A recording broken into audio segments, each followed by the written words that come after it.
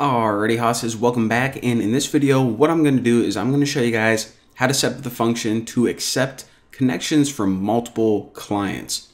Now, I was just going to make a function that did that, took a bunch of connections from whoever, saved them all to a list. But what I also wanted to do is I wanted to make a way that this function could actually reset all of your connections.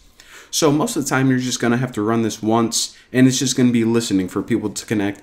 But if you ever have a bunch of old connections, or I don't know, just a bunch of people you don't want to connect to and you want to refresh them all, you can run it again, and it's going to be kind of a dual purpose function. So I'll just write accept from multiple clients and save to list. All right, looking good, mate. Looking good. All right, so define, I'll just call it accept connections. All right, so the first thing we're going to do is we're basically going to close any existing connections. Now remember, whenever we run this for the very first time, we don't have any connections, any addresses, no one connected to us. But if we ever run this again, then it's just going to clear out any existing connections. So I'll say for C in all connections. And remember, we're going to store all of our connections in here eventually. What we want to do is take each connection and close it. That's it. So it's going to loop through all the computers that are connected to our server and just close all the connections. Now, after this, I just need two more lines of code, and that is, since we're going to have a bunch of information in these lists, this is going to have everyone's IP address, and this is going to have the connection object. I actually want to just pretty much clear out those lists. So delete all connections, and I'll show you guys something else cool. So if you ever want to delete an item from a list, then you can either just do something like that. If you ever want to delete a range of items in a list, then you can do something like this.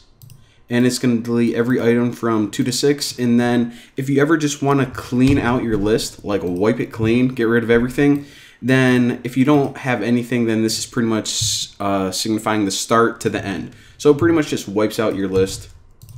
Real easy way to clean everything. And all connections and all addresses. So now all of our connections are closed, and we pretty much have a nice fresh list to start.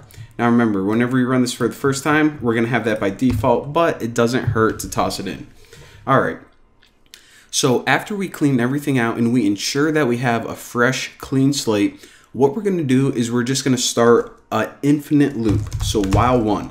Now this loop is going to run for the entirety as long as this server script is running. So pretty much, you know, forever as long as this program is running. So what we're going to do is just this. We're just going to accept a bunch of connections, and then whenever a client connects, just add it to the list. And then later on, we'll be, you know, choosing one of them, but for right now, that's all it's going to do. So remember, whenever they connect, you get a connection object and address information from S accept. Now, another thing I want to do is I want to set blocking to 1.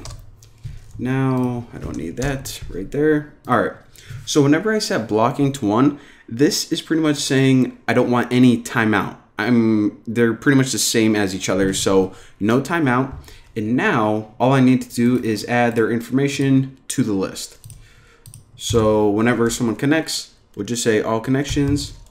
We're gonna add the connection object and also all addresses, append address. All right, so whenever someone connects, we get some information, and then we just add each bit to the proper list. And then I'm just going to print out something so we know they connected and everything worked fine. So I'll just print a new line. I'll say connection has been established. And I might as well print out their IP address so we know who just connected.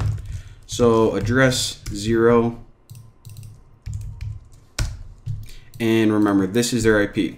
So remember, the address information is actually broken up into their IP address and port, and we really don't need to print out the port. This is just a little indicator to us, so just print out their IP address. Now, if we ever get an error, what we can do is we can just print out pint, WTF, mate. All right, printouts.